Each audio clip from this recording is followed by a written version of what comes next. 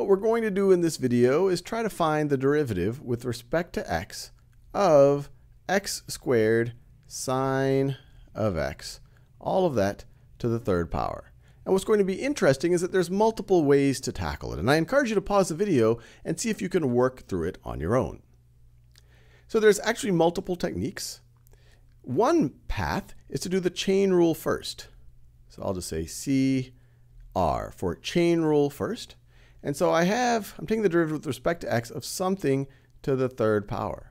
So if I take the derivative, it would be the derivative with respect to that something. So that would be 3 times that something squared times the derivative with respect to x of that something, where the something in this case is x squared sine of x squared sine of x. This is just an application of the chain rule.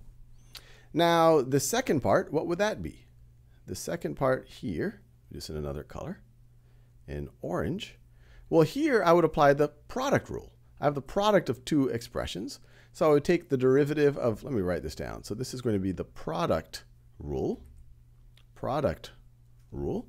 I would take the derivative of the first expression. So the derivative of x squared is 2x. Let me write it a little bit to the right. It's going to be 2x times the second expression, sine of x, plus the first expression, x squared, times the derivative of the second one, cosine of x. That's just the product rule as applied to this part right over here. And all of that, of course, is being multiplied by this up front, which actually, let me just rewrite that.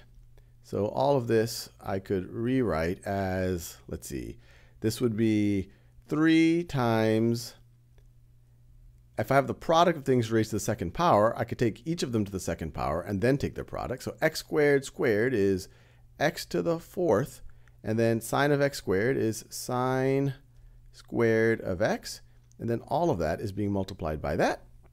And if we want, we can algebraically simplify. We can distribute everything out, in which case, what would we get? Well, let's see.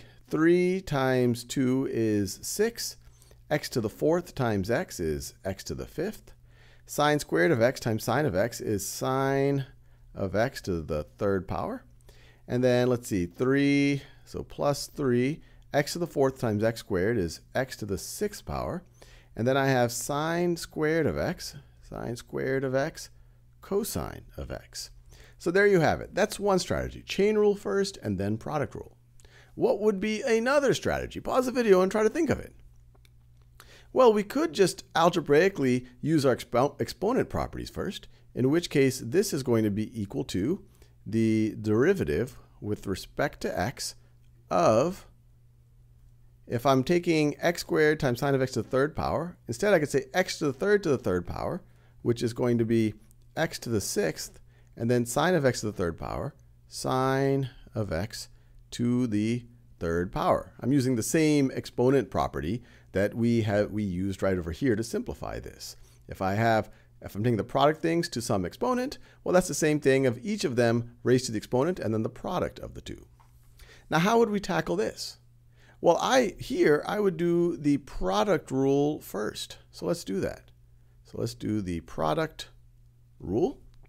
So we're going to take the derivative of the first expression. So derivative of x to the sixth is 6x to the fifth times the second expression, sine to the third of x, or sine of x to the third power, plus the first x to the sixth times the derivative of the second, and I'm just going to write that, dx of sine of x to the third power. Now, to evaluate this right over here, it does definitely make sense to use the chain rule. Use the chain rule. And so what is this going to be? Well, I have the derivative of something to the third power, so that's going to be 3 times that something squared times the derivative of that something.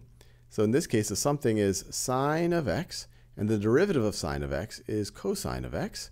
And then I have all of this business over here. I have 6x to the fifth sine to the third, or sine of x to the third power, plus x to the 6th.